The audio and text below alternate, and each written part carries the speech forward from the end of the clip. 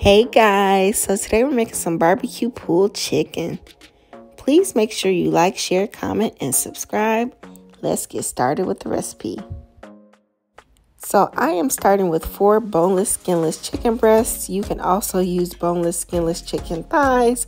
And so I am just adding some garlic pepper, onion powder, and some garlic powder, but you can use whatever seasonings you want. Just make sure your food is not bland. We don't want no bland food, y'all. And so make sure you season both sides. And so after we season our chicken, we are going to add some barbecue sauce. And so today I am using Sweet Baby Ray's, but you can use your favorite barbecue sauce for this recipe. And I ended up using about the whole bottle of barbecue sauce. And so after that, I added in 1 yellow onion, which is totally optional, but I feel like the onion adds great flavor. And I am going to cook this on high for 4 hours. And so while that is cooking, I am going to make some coleslaw. And so since we are doing a crock pot meal, that means we want everything to be easy. So I got a bag of coleslaw from my local grocery store, and I am simply adding it to a bowl and pouring in the dressing that came in the bag and stirring it up. The only thing I added was some black pepper, and so I'm just going to mix that up, and I'm going to chill it in the refrigerator until I am ready to use it. And so after about 3.5 hours, this is what our chicken looks like. And so I am just shredding it with a fork, and then I'm going to add it back to my crock pot. And so if you find that your chicken needs some more barbecue sauce, you can simply add in some more sauce like I did, and then you're just going to put the top on and let it hang out until the rest of the food is done.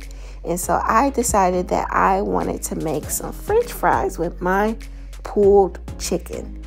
And so I did not go the easy route for the French fries. I decided to make some homemade French fries. So I am just using my potato cutter thing and making some French fries, but you can also cut these by hand, of course. And so after I wash my potatoes, I am just drying them off with a clean dish towel or some paper towels. And so I'm adding in some olive oil, and I'm going to season them with my favorite seasoning because I want my food to taste good to me. And I am making these in the air fryer, but you could also make this in the oven or a deep fryer. And so I am just placing this in my air fryer basket, and I am going to press my fry button or the air fry button, and then let it do its thing for about 15 to 20 minutes until they are nice and golden brown and crispy like I like it. And that's it, you guys. This was super simple and super delicious. Look at those crispy French fries. And so I just have some Kaiser rolls that I toasted up. I put some butter on them and then toasted them up on the stove. And so I'm adding in my pulled chicken, some coleslaw, more chicken, and that is it. I'm gonna serve it with some fries on the side. And guys, this was super delicious. My kids loved it. I think the coleslaw added a nice texture to the dish and nice flavor.